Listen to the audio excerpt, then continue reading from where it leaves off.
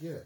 The Civil War, are you saying in the north, not everybody is Hausa, right? Not everybody that is Hausa. Okay.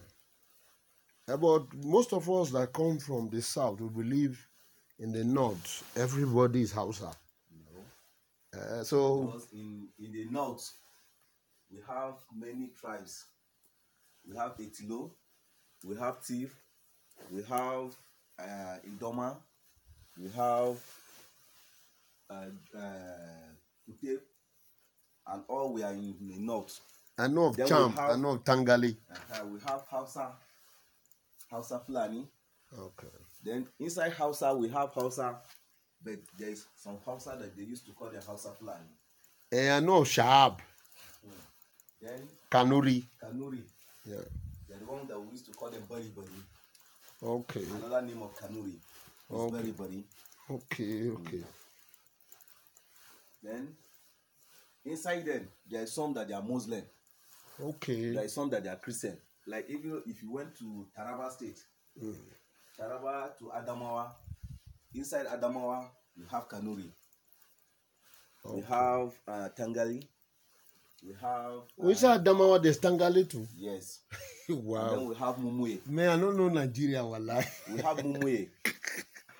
We have tribes that they used to call Mumuye. I've never heard of Mumuye. They said there are 250 tribes in Nigeria. We have John. Wow. Nigeria is a continent, not a country. We have John. We have the other tribe, I forget the tribe. But tell me about the Civil War story, what you know about. About the Civil War story, all I know they fight the Civil War just simple because the tribal something claiming of Christianity and Muslim. But what happened, according to what we learned, was that they said there was riot, when Cardinal Nzegu caused coup with UI boys. And there was coup. But the Igbo people, nobody died. You understand what I'm saying? And Sadana, who is the arrowhead of the north, was killed. You understand? And they said Nzegu was his boy. You understand? Then they said, we weren't born that time. But they said there was a poster where they put leg on Sadana's head and it was provocative. So they killed a lot of people. And somebody said 2 days there was no government. But recently in Jos here, right here, somebody said it's a lie. It was 2 weeks. And they went to arrest Agoyin Ronsi. For 2 weeks, no government in Nigeria. Before they now commanded, they said they spoke to David Ejo, Major General, and refused to, and another Major General who refused that time. So they now said Gowon should command, and they obeyed him. You know what I mean? But I haven't learned, even most of the Westerners were not part of the war. They didn't go. Middle Belt, Midwest, and the North fought the Civil War. Well, in our own history, the way they gave us the history, yes. By then we also we were not born. Oh, sure. We have the history from our place, our parents.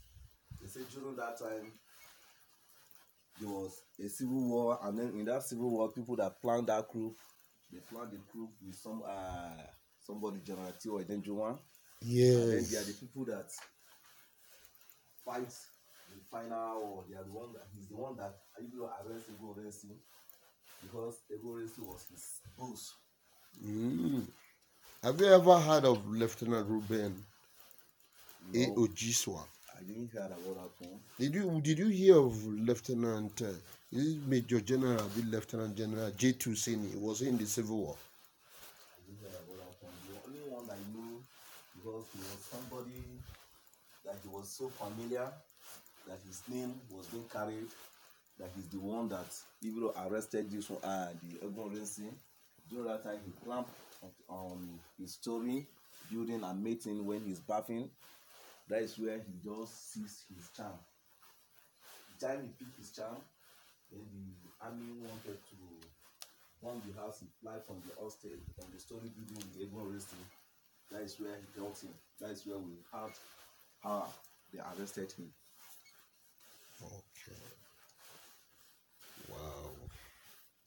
So, but from your own perspective, I was told right here that they had to take out a lot of Igbo people because they said we were told from history. History sometimes, that's why fellas say, teacher don't teach me nonsense. History can misinform sometimes. You understand? Because we were told that the first most educated people are the Yoruba people. They are able to translate the Bible into Yoruba language. So like we from Edo, they try to co-opt us. They say Midwest. And they were teaching with Yoruba. You understand what I'm saying? Yes. But we are not really Midwest. We are supposed to be either Mid-South or South-South. You get what I'm saying? Because we're close to Nigeria. We're between the East and the West. So if they say Midwest, you know, something is wrong somewhere. You get what I'm saying? Okay, but at the end of the day, what we are saying is that, okay, first TV station, it was in the West. Cocoa House, it was in the West. Free education in the West. So everything Awolowo did. The question is this, because we were told that in 1957, Anthony Nahorus moved the motion for independence. And Sadana said, no, we're not ready. Did you hear that one? Well, it's like I heard something about. No, it's true. Yeah. Chief Anthony Nahorus from the Midwest. Because so. All those things happens during that time because the Yoruba men, actually, they were the first people that came out to show people that they are the clever people. Okay, now Yoruba first show sense, yes, no Igbo. It is Yoruba. That is where the listing started. Then Igbo to them, they see that even in population, they are more population than the Yoruba men. How can Yoruba? Okay, Igbo plenty pass Yoruba. Yes. Are you sure? For this country? Them, okay, that time. You know, okay, civil war don't reduce them. Even in the government, if you have to see in the government by then, okay, they are the people ruling. No, they were very intelligent. Nnamdi Azikiwe and the rest of them. That time, if you see somebody in Nnamdi Azikiwe, see this Ojukwu. Yeah. All those ones, they see that they are clever than Ojukwu went to very expensive school in London, so and his father was the first billionaire in Nigeria. So if you have to see by then, even in the how can I say it? The government, inside their government, they are the people that have the most important position. Okay. Like if you have to see the post of Ojukwu is the what are they calling this thing? How am I going to put it? Okay. He's just as the minister.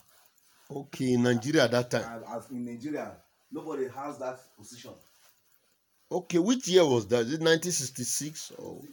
It's like from 1960 and 1950 something. Around that time, before the Nigeria got its independent. Oh, Ojukwu has gotten authority in the army like that. By then, the white men, they are still ruling. Okay, so they respected Ojukwu because he schooled in London. Because by then, you mean 1950 Ojukwu has a rank in Nigerian army? By then, the white men, they described him as something because they see that even in Nigeria, there's no one like him.